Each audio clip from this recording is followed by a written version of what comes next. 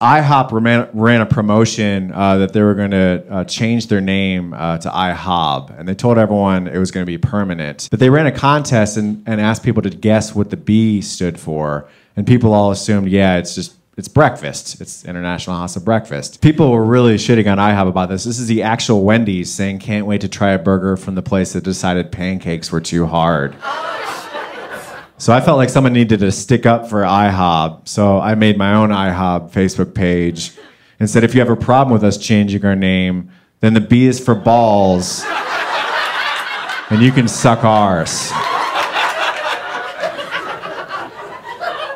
As you can see, this is a very successful post. Perhaps one of the greatest in IHOB's social media history.